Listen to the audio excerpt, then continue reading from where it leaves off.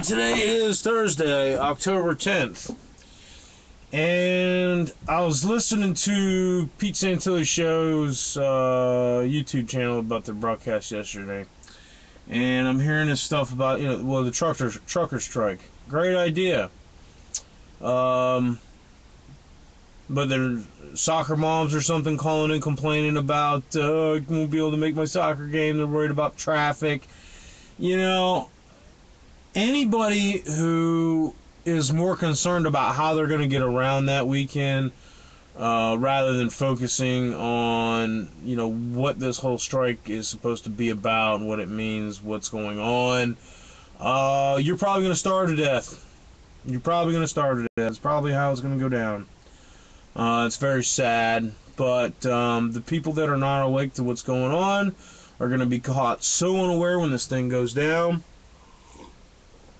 Some of the other things I heard that they're going to keep the left lanes open, and I guess they're not actually going to stop on the roads. They're just going to go down there and try to clog the traffic. Now, I remember as a kid, we were driving out west. It was sometime back in the 90s, and we were driving along, and we were behind a couple of tractor trailers. I think they went 3 wide to cover the shoulders, and they slowed down and they stopped.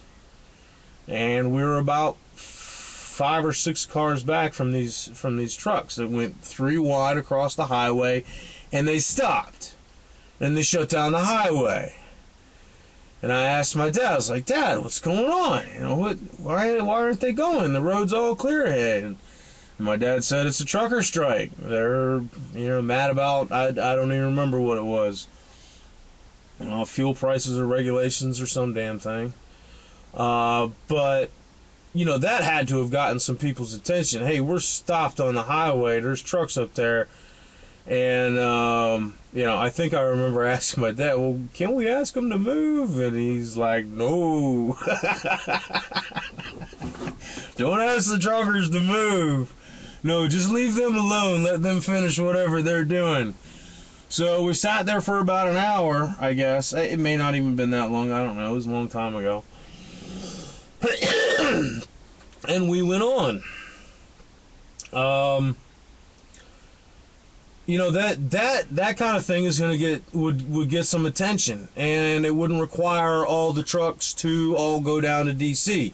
I think if we're going to do it, there should be a big contingency go down there. But truckers all across the entire country should designate a time and stop.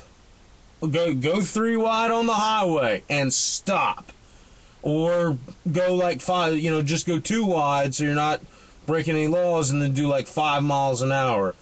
That way they can't, try to jump up there and drag you out of the truck. Or, we've got such a hostile police state now compared to what we had back then.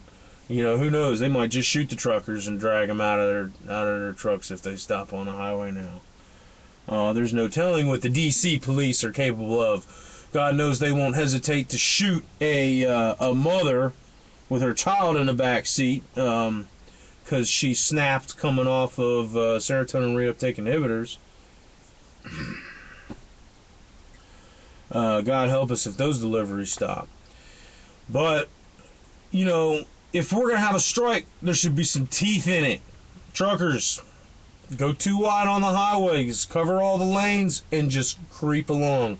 Go 5-10 mile an hour, Get everybody's attention. Get everybody like, what is going on? What are these trucks so mad about? Maybe they'll flip off their Beyonce Jay-Z homepage and find out what's going on. The other thing is that if we want to support them, we got to start. We shouldn't be so focused on protesting with our mouths or our signs. We should protest with our wallets. Friday, tomorrow, everybody should pull as much money out of the bank as possible. Get all of your accounts under $100. Keep only what you need in there to clear checks or to pay bills, whatever you're doing there. But as far as having any kind of a stash in the bank, hey, get it under $100. If we can force some bank runs, this is going to expose the banks for being the Ponzi, counterfeiting schemes that they are. We get enough people to pull out the money out of the banks, force the bank runs, um, really show that there are systemic problems just in the structure, the way this thing is built. Um, that'll get some attention. Having a bunch of trucks show up in D.C. to go around the Beltway, that's not going to do anything. I like the truck stoppage, no deliveries for the weekend. But how many truckers are willing to jeopardize their jobs? Now, creeping along on the highway, hey, you can get away with that. And it's a lot more effective, and it gets people's attention. And then between, a couple of these, alternative news audiences, if we can get the word out to the Alex Jones show people, all of his listeners, and like Pete Santilli's show people, get a couple of these audiences to all participate in a bank run, pull as much cash out as they can, get their accounts under $100. That's the goal. And cause some real problems with these banks before a false flag. They'll use the false flag as the cover to collapse the banking system, and everybody will be pointing at the false flag as the reason for the problems, not the structure of the banks. We have to expose the fallacies in the structure, the fractional reserve, the fact that it's a private banking cartel that issues the currency. We need government issued money. That's all, man. That's it for now. Just start voting with your wallet, and get your money out of these banks, because they're all gonna go down.